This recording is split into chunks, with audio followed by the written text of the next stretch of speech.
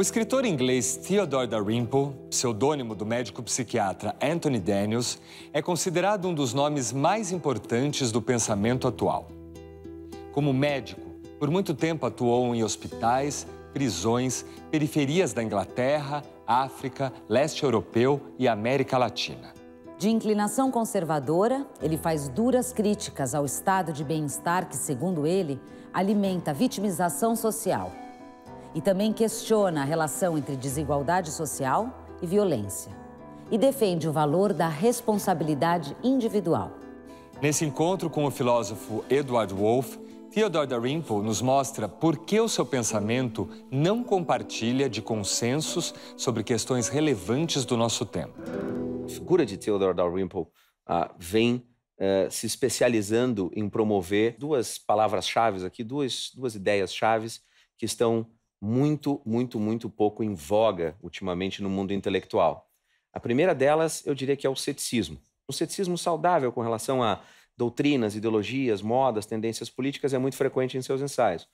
Um outro conceito-chave que ele promove muito em seus artigos e em seus ensaios é o do bom senso. Vamos ser razoáveis, vamos olhar para a experiência, vamos ver o que as coisas, de fato, da experiência histórica acumulada nos dizem, o que a nossa experiência de vida nos traz, o que as nossas informações combinadas podem iluminar a respeito de um determinado problema. E essas palavras são particularmente muito bem aplicadas quando nós tratamos de temas como a responsabilidade individual e a nossa obsessão com o tema da justiça social e do papel que o Estado, e especialmente uma forma de Estado, que é o que a gente chama de estado de bem-estar, acabou se consolidando no debate público das últimas décadas. Segunda Guerra Mundial, o período entre guerras, e a Primeira Guerra Mundial, é um período de profundo abalo do modo de vida da democracia liberal europeia da virada do século XIX para o século XX. A necessidade de você fazer os esforços como uma sociedade, como uma coletividade, para superar as dificuldades de um continente que está se recuperando de uma guerra das dimensões da Segunda Guerra Mundial, isso tudo contribuiu para se formar um consenso favorável ao que nós chamamos de estado de bem-estar social. Cabia ao Estado exercer um número muito grande de funções, prestar um número muito grande de serviços para a população e ter taxação alta da sociedade como forma de, justamente, de alguma maneira, induzir esse tipo de serviço. O fato é que gerações que não viveram aquele tipo de sociedade, gerações que não experimentaram aquele tipo de provação, de falta, de dificuldade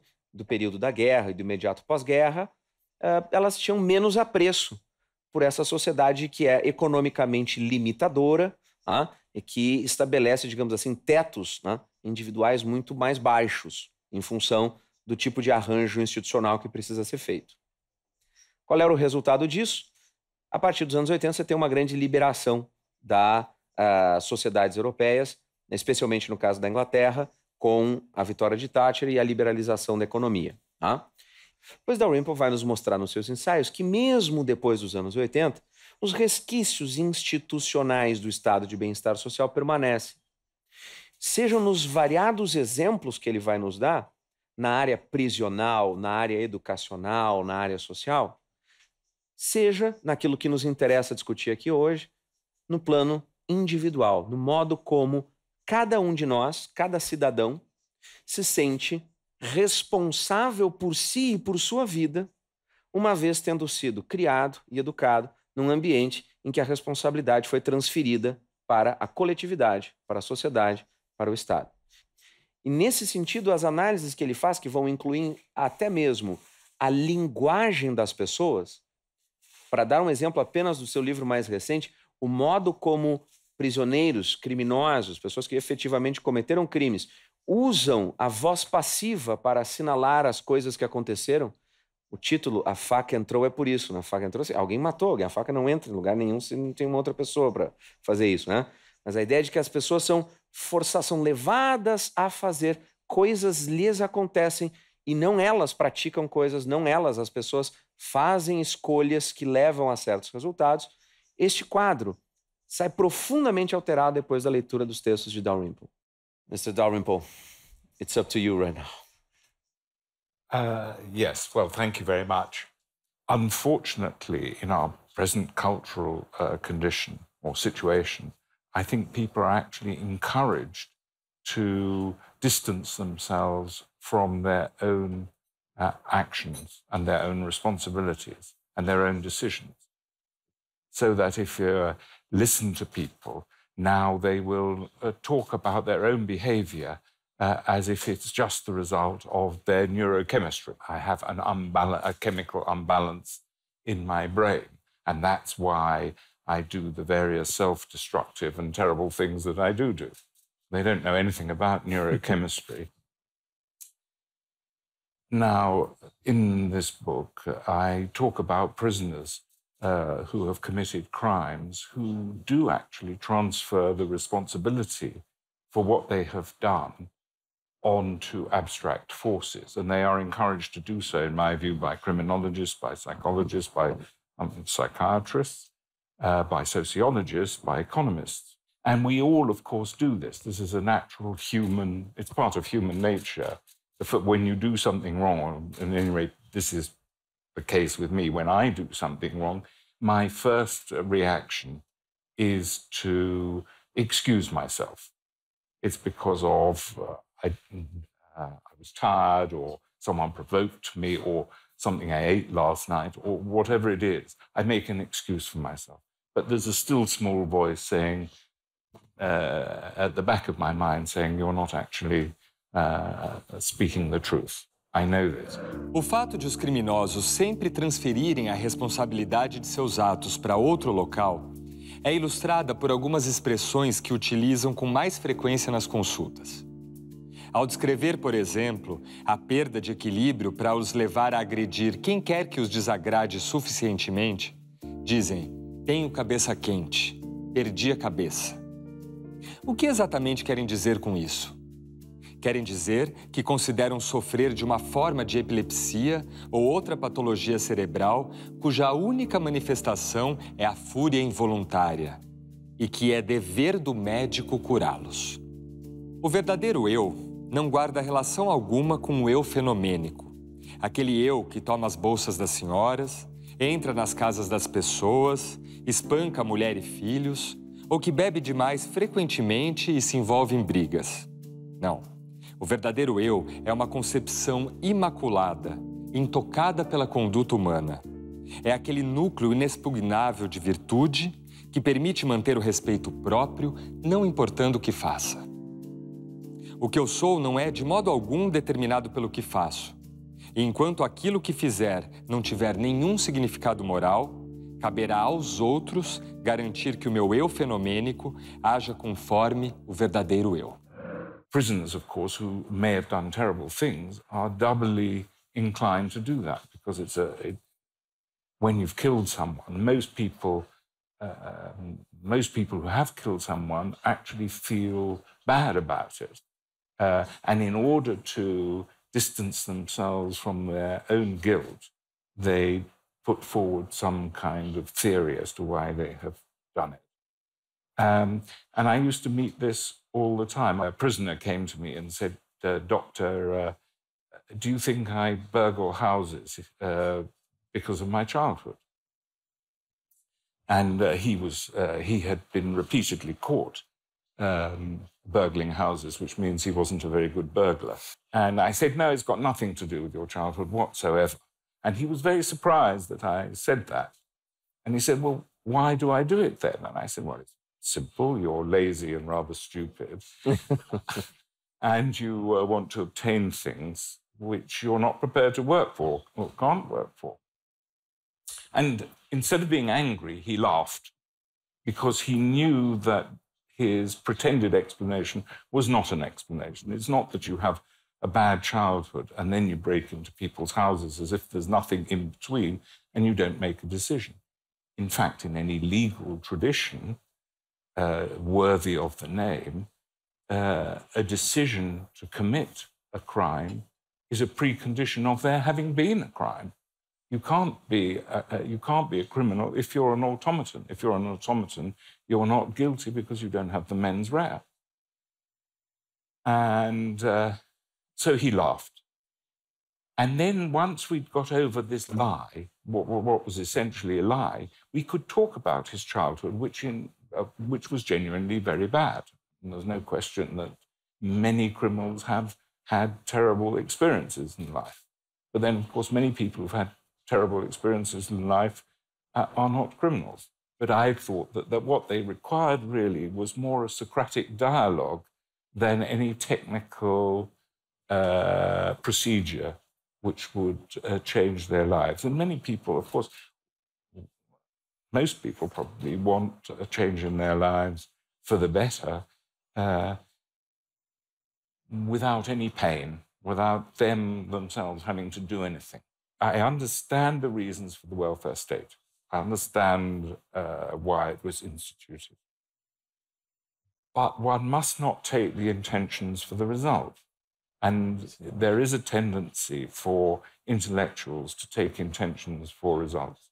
If we take the National Health Service in Britain, the National Health Service was instituted in 1948. The idea was that treatment, medical treatment, should be free to everyone at the point of use. And it would cover the entire population, rich or poor. They would all have access to the best possible treatment. That was the idea. And it's not an ignoble idea. But in fact, as soon as this egalitarian principle was put into practice, the gap between the health of the richest and the poorest in our society started to increase.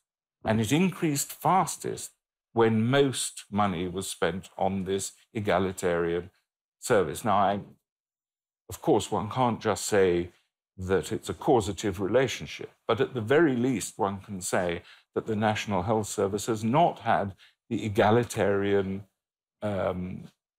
results that the principles were aimed to produce.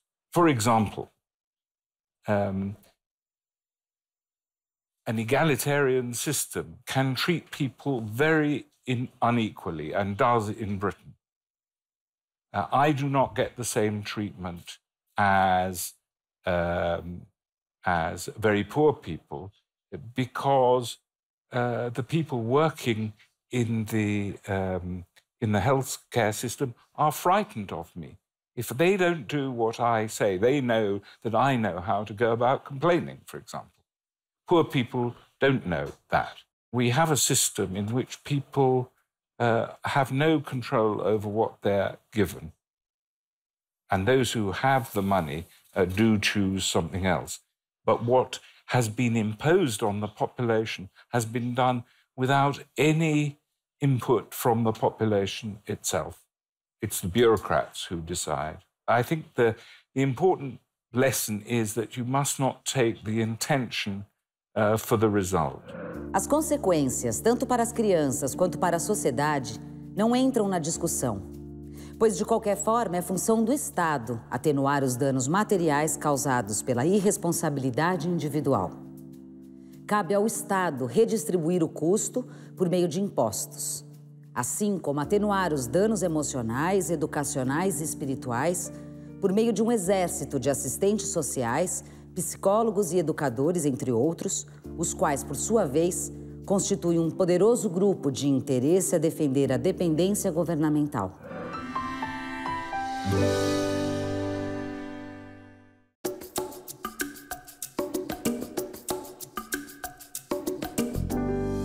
Seria possível e até mesmo justo afirmar que existe uma relação direta de causa e consequência entre pobreza e violência? Com a experiência de quem viveu muito perto de excluídos sociais, Theodore Darymple nos convida a refletir sobre nossas certezas acerca desses temas. Qual é o argumento daqueles que analisam a condição social de pessoas em condição de pobreza ou de pressão social de qualquer natureza? É que o meio social e as condições externas, extrema pobreza, the wrong crowd, as pessoas erradas, a turma errada, né, com quem você se relaciona, e uma série de elementos externos funcionariam neste contexto como se fossem a famosa coação, como se aquilo coagisse você a agir contra a sua verdadeira vontade, como se você não estivesse dono da sua ação. Suponhamos que, em vez de, no lugar de pensar em um inglês de uma sociedade rica, de classe média, mais ou menos bem distribuída, como é a Inglaterra e o Reino Unido, suponhamos que nós tivéssemos em mente pessoas vivendo na extrema condição de pobreza que o senhor visitou e conheceu e com quem trabalhou, na África, na América Latina, aqui em São Paulo.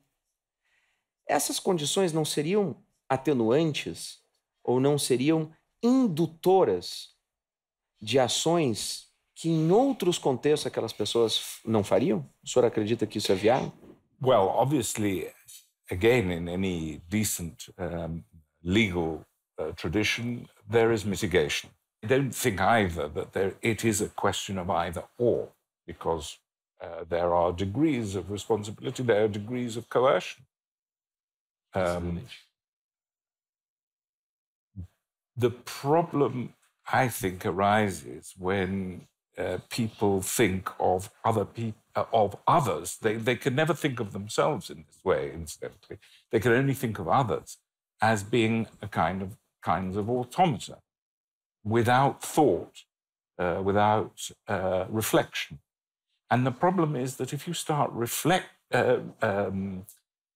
rewarding that way, people start to think about it, or at least present themselves to others in that way, because they're rewarded for doing so. The reward may be like a reduced punishment, and there is actually a reward for presenting yourself as an automaton. But the fact is that they don't really think of themselves as automaton. They're no different from you and me. So there isn't a class of person. There's not two classes of persons like you and me who are responsible for their actions, and then those other people who aren't really people at all. They don't know what they're doing, who are therefore objectified. They're made into objects rather than subjects. And I'm pleased that you mentioned Africa, because I saw quite a lot in Africa. I lived there for a few years. And of course, it's very much poorer than Brazil, incomparably poorer.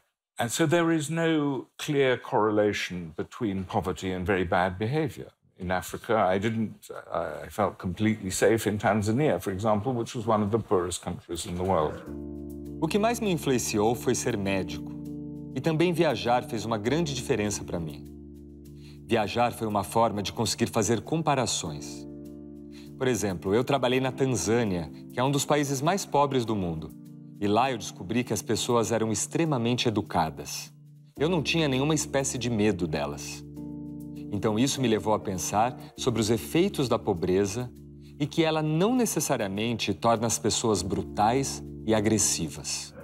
Este era precisamente o ponto que eu gostaria que o senhor fizesse, que você fizesse, pois o argumento que eu vinha desenhando era que pessoas que defendem aquele tipo de argumentação que eu apresentei estão sugerindo o seguinte, estão afirmando o seguinte: a verdadeira causa, o nexo causal, a ordem causal da ação é pobreza causa indivíduo que faz tal coisa.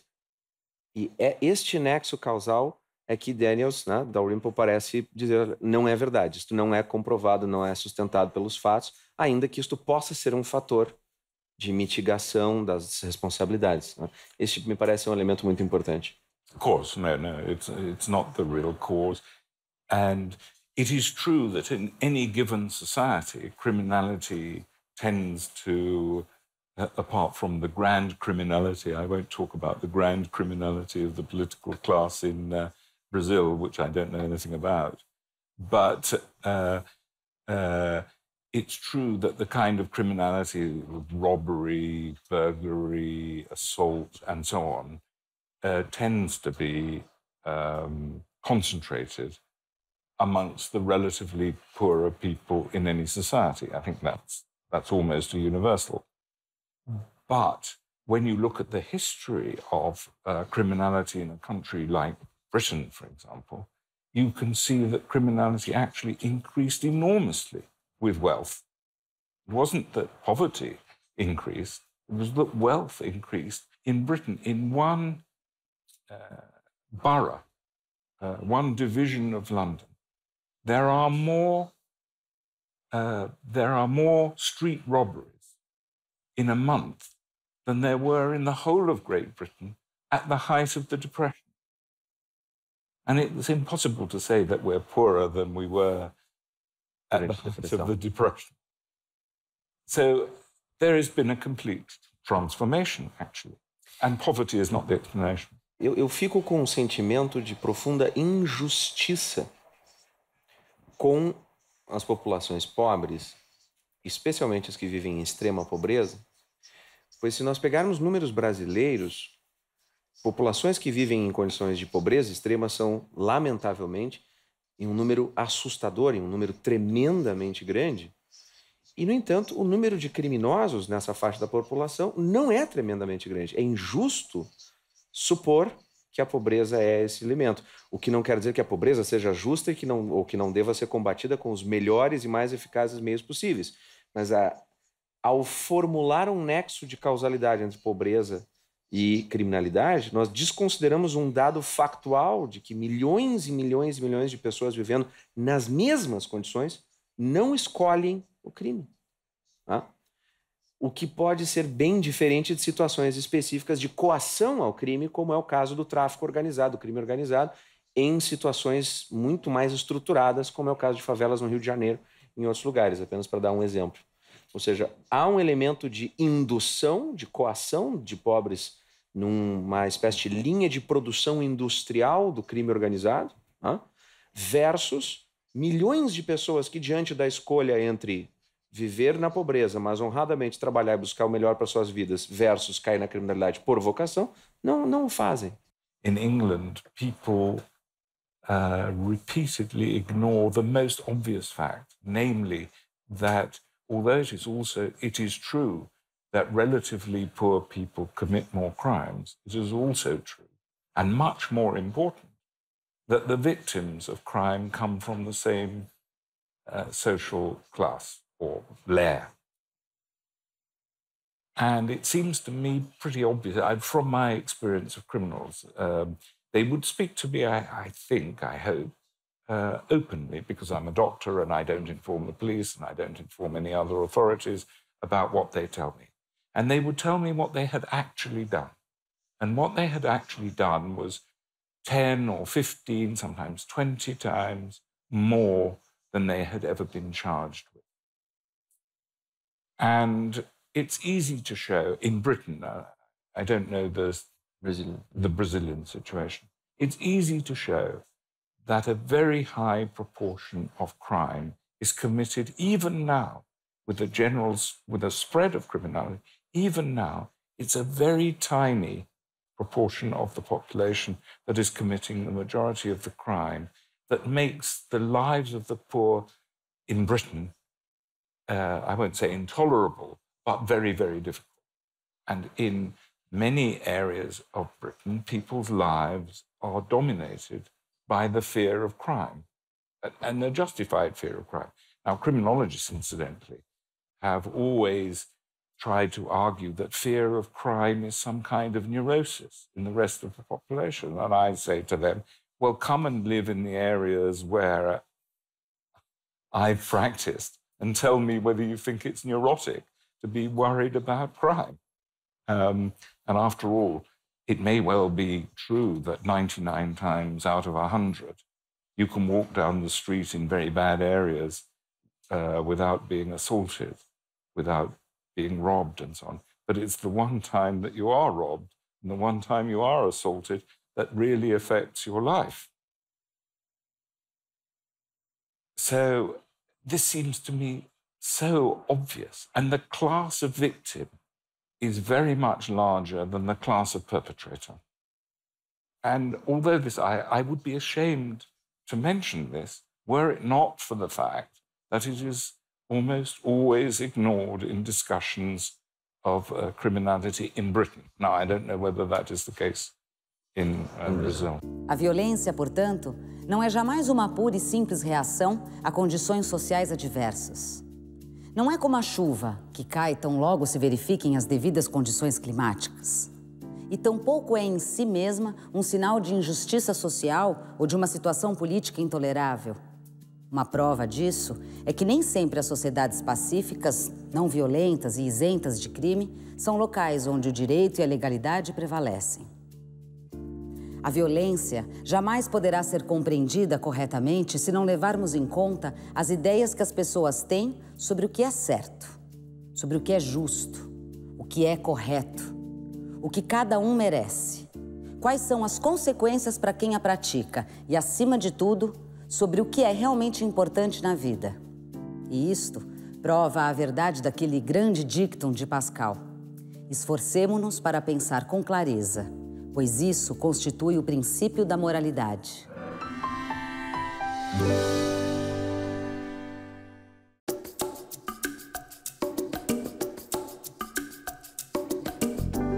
O sentimentalismo foi o precursor e o cúmplice da brutalidade sempre que as políticas sugeridas por ele foram postas em prática. O culto do sentimento destrói a capacidade de pensar e até a consciência de que é necessário pensar. O sentimentalismo é a expressão da emoção sem um reconhecimento de que o julgamento deveria fazer parte de como devemos reagir ao que vemos e ouvimos. Quais as consequências para uma sociedade quando a emoção impera sobre a razão? Quando existe um sentimentalismo tóxico? Eu gostaria de trazer à tona agora um outro assunto dos seus livros, e eu não posso deixar de recomendar, foi dos primeiros, na verdade, que eu li, Podres de Mimados, Spoiled and Rotten. E o livro tem o subtítulo As Consequências do Sentimentalismo Tóxico. E o que é interessante nesse livro é a ideia de trazer o elemento da educação romantizada, e ele faz uma análise que vem de Rousseau e o clássico livro de Rousseau, o Emílio, que se tornou uma espécie de bíblia para a formação pedagógica do mundo moderno, com ênfase nos sentimentos, no florescer de um certo tipo de subjetividade e de um modo de estar no mundo dos jovens e dos indivíduos, etc. e tal.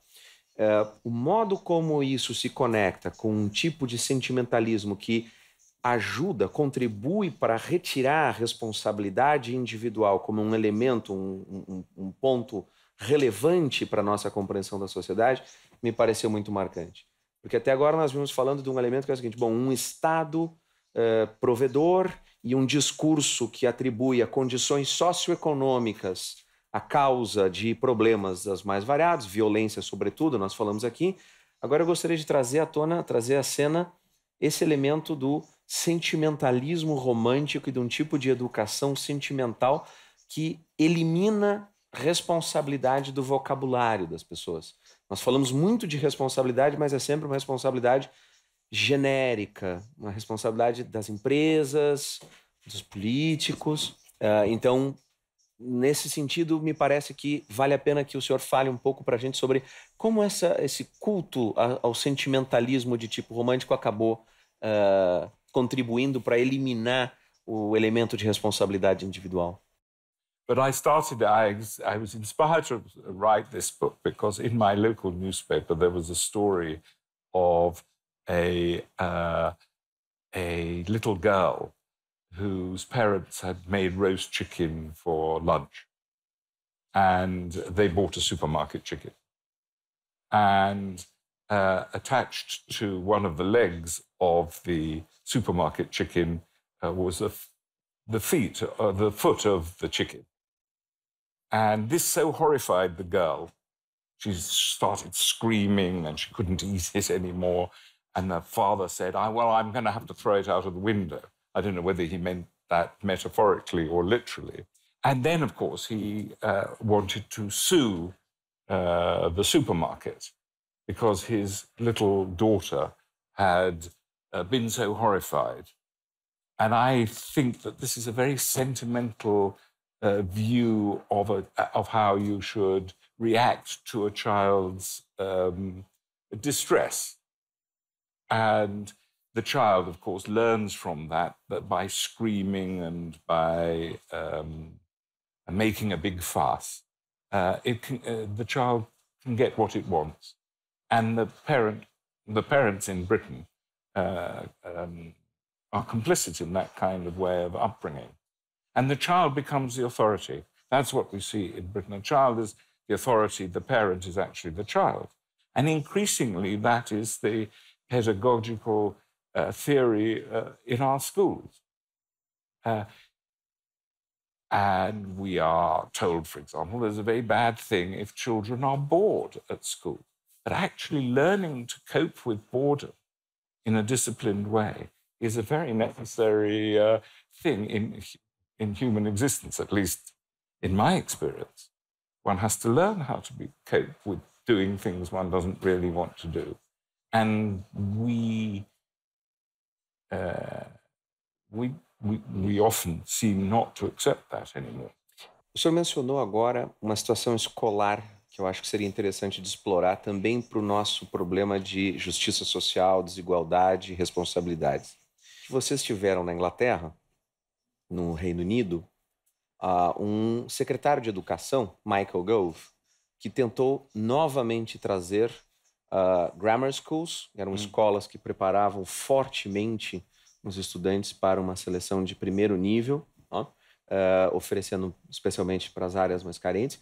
E, sobretudo, houve a tentativa de trazer o elemento das academies, e free schools, que poderiam garantir melhor desempenho escolar para alunos pobres do que as escolas administradas pelo Estado com os professores sindicalizados.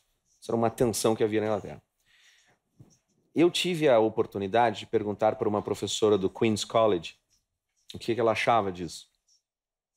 Ela me disse o seguinte: bom, eu estudei neste formato, eu estudei nessas escolas décadas atrás, quando isso existia na Inglaterra. E me deu uma educação primorosa. Eu aprendi latim, aprendi grego, entrei para as melhores universidades. Mas é muito elitista. Portanto, eu sou contra. I was shocked. Eu fiquei realmente... Mas... Por quê?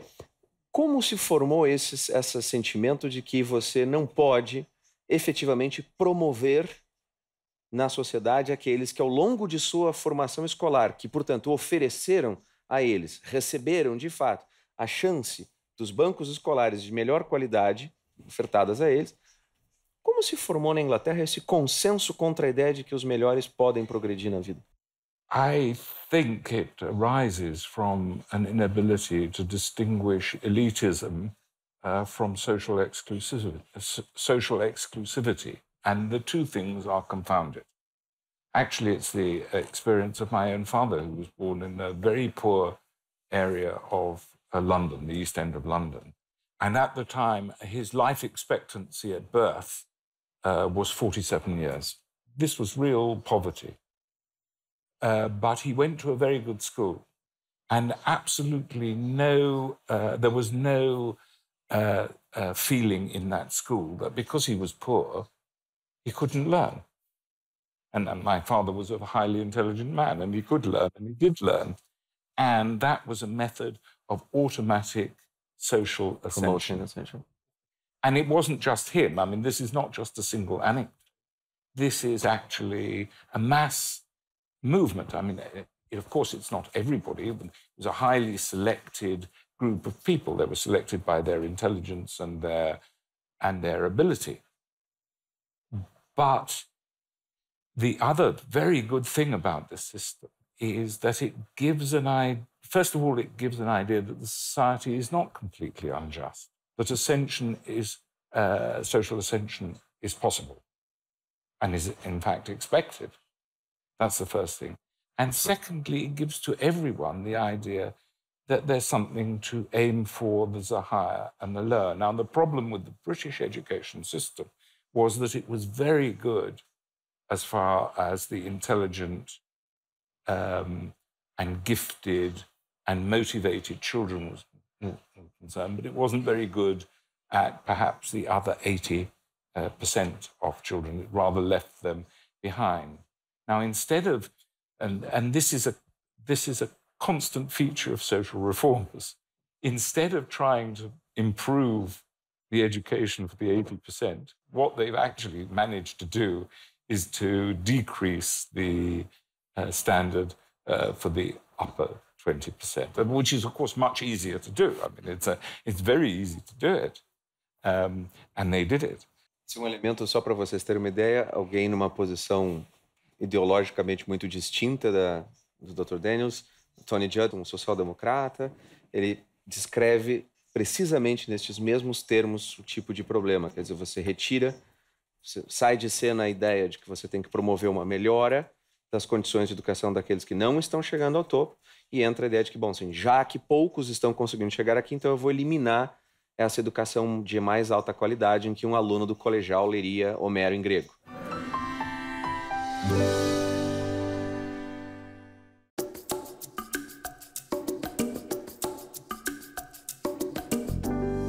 A corrupção que envolve pagamento de propina, nós a conhecemos bem. Infelizmente, nossa realidade está impregnada desse mal tão difícil de eliminar. Mas Darymple aponta que existe também um outro tipo de corrupção, que está muito presente e é tão insidiosa quanto. O senhor tem um ensaio no livro Nossa Cultura, ou O que Resta dela, em que o senhor diz o seguinte, ele está analisando o caso da Itália. Ele diz o seguinte, quando o Estado se sobrepõe à vida das pessoas, certo grau de corrupção exerce um efeito benéfico sobre o caráter das pessoas. Mas apenas até determinado ponto, é claro. Ele estava falando de coisas como, na Itália, você ter que subornar o pequeno agente do Estado para conseguir qualquer servicinho que você quer que abra a sua loja, coisas pequenas assim. Você precisa tomar a iniciativa porque o Estado não provê aquele serviço de maneira eficaz. Mas até certo ponto. Uma vez que o Estado se torne todo poderoso e a corrupção oficial também se torne total, ambos sufocarão a criação de riquezas e haverá um empobrecimento generalizado. No final desse processo, será constatada uma desmonetarização aguda da economia, como se deu em outros regimes como o comunismo. Isso é uma maneira de o Estado trazer para si toda a responsabilidade sobre a vida das pessoas. Mas ele, ao mesmo tempo, ele impõe às pessoas um alto custo que é a corrupção que as empobrece como um todo. E aí, ao dizer que as pessoas não têm responsabilidade pela sua condição de pobreza, justificamos que o Estado precisa fazer algo por elas por meio de um grande estado de bem-estar social. A corrupção contribui para um círculo vicioso incapaz de furar o percurso ali, furar esse círculo? No, Italy is a very good example.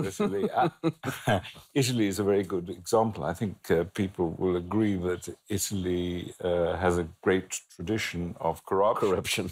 And obviously, I don't like the idea of corruption, the kind of corruption where you pay people bribes. I mean, I'd much prefer that it wasn't necessary. And Britain is now a very corrupt country, but it's not corrupt in the sense of people paying bribes to one another. I mean, that goes on, that exists everywhere, but the vast majority of people in Britain will go through life without ever having paid a bribe to anyone. And the vast majority of people will never have received a bribe. But there are other forms of corruption which actually are very, very insidious and difficult to root out. And these are a certain moral and intellectual corruption, which is very, very widespread. And I'll give you a concrete example, which seems to me to be an example of the kind of corruption that I'm talking about. After the events on the 11th of September 2001, I was still working in the prison. And about 6 months later, I received a form to fill in. And I was told I must fill this form in, otherwise I could not continue to work in the prison. And this form asked various questions, amongst which are you a terrorist? Well, I think I got the answer right. You're here now. Yes. And the other, another question that I remember is, do you intend to become a terrorist? Now, this form did not print itself. It's not spontaneous. It's not spontaneous generation. It took them 6 months to produce this form. I can imagine the immense amount of work that went in some ministry to produce this. The sense of crisis. Probably they had working breakfasts in order to produce this. They may even have gone to team-building away days in country hotels in order to discuss this form. And they thought, and they would have been paid a lot of money, actually. A lot of money. And they thought that they were working. They'd gone to the office and so on and so forth, so they thought they were working. Now, this is a form of, this is so absurd that it's very difficult to believe that anybody of normal intelligence cannot see the absurdity. But it's even worse than that, because I filled in the form because I wanted to continue working. I didn't say, this is absurd, take this form away, tear it up. I filled it in. Now, by doing that, I reduce my own probity. And one is constantly being asked to do things which, and not forced, it's not true that it's forced, but there's a certain element of coercion to it. If your job is taken away, if you don't do something, you can refuse, nothing would happen there. And this is the atmosphere in Britain in which increasingly we live. And people are being required to do things which they know are absurd. And this reduces their probity. It reduces their ability to say no. And now I'll give you another example. We used to have an assessment. I worked in the state. I never worked in the private system. I worked in the state system. So I, too, am dependent on the state, or was partially dependent. We had an assessment, and there was a kind of pro forma. There were questions. Another doctor whom you knew would come and ask you the questions. The questions were laid down by some idiotic bureaucrat. And one of the questions, I must say this was a brilliant question. The question was this: do you have any concerns about your probity?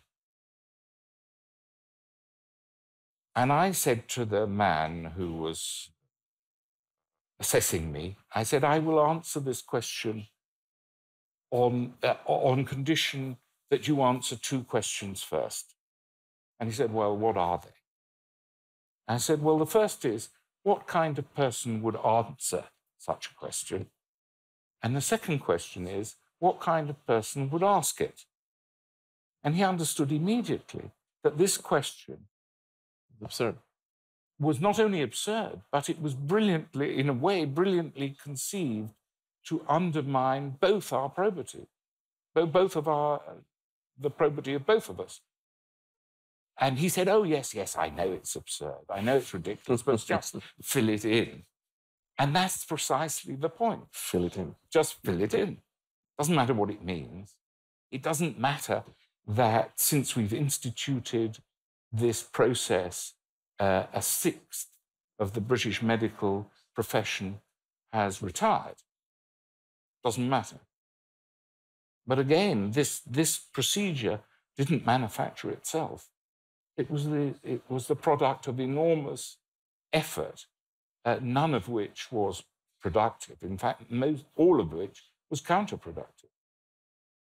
And I find that a form, an insidious form, both of moral and intellectual corruption. And it's very difficult to see, actually, how you're going to eradicate it. A pergunta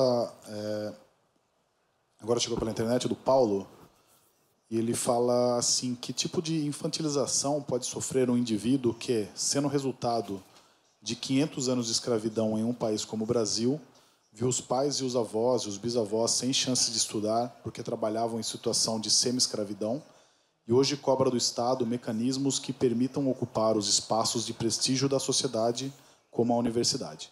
I don't deny a victimization, though I don't think that victimization 100 or 140 years ago actually counts as victimization. But of course, there are real victims. And there are people who've had such terrible experiences in life that it would be unreasonable to expect them to overcome them.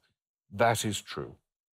But if, in addition, you give to people who have had very bad experiences of life the idea that they cannot do anything themselves to alter it, then actually what you're doing is condemning them to the conditions in which they already find themselves. And I know from my own personal experience, from my family experience, that if a society is open, ascent, fairly rapid ascent, is possible. And this is possible not on a small scale, but on a massive scale. A newspaper in Britain some time ago, a liberal newspaper, a liberal in the North American sense. Progressive. Progressive, yes, newspaper, published an article about a survey of the wealth, the household wealth in Britain, broken down not by social class and not by education and not by occupation, but by religious affiliation, which was an interesting thing to do. And what they found is that the two richest groups were first the Jews and secondly the Sikhs, which is an Indian religion, as I'm sure you know. Now, the interesting thing about these two groups is that they were very poor immigrants into Britain, some decades apart. And they were very, very poor. And they were not welcomed, actually. The British, as I'm sure you know, are not a very welcoming people. And they were not welcomed, and there was prejudice against them as well. But there was no legal prejudice against them, and the society was still a fairly open one, I think more open than it is now, actually. And within one generation, these people have gone from being the poorest people in the country to being the richest people in the country, which suggests to me that prejudice and so on and difficulty are not inimical to social and economic progress. So what is necessary is for people to have a different outlook on life. I agree that it's very difficult for some people. It's undoubtedly difficult. But if you have access to the internet, if you can ask the question, then you are not at the completely helpless level. Quem de nós escuta sem impaciência ou até mesmo sem ira os argumentos de nossos oponentes? Quem de nós jamais tomou parte de uma conversa tendo como principal preocupação o que falaria em seguida, sem se importar com o que os outros diziam e esperando apenas uma pausa em que fosse possível interpor suas maravilhosas palavras? A ameaça à liberdade de expressão não é inerente apenas aos governos, mas também a nossos corações. E no mundo moderno, uma ameaça muito singular nos é imposta pelos bem-pensantes monomaníacos que se unem para formar grupos de pressão. Ao declínio da grandiosa ideologia do socialismo, não vimos seguir-se o declínio da ideologia, e sim o advento das micro-ideologias. A ideologia foi dividida em fragmentos e privatizada, por assim dizer, enquanto permanece igualmente ideológica. Além disso, poucos prazeres são maiores do que aqueles que advêm do exercício do poder, sobretudo em nome de um bem maior. Ser ao mesmo tempo poderoso e virtuoso. Que deleite! Mais reflexões no site e Facebook do Instituto CPFL e no canal do Café Filosófico no YouTube.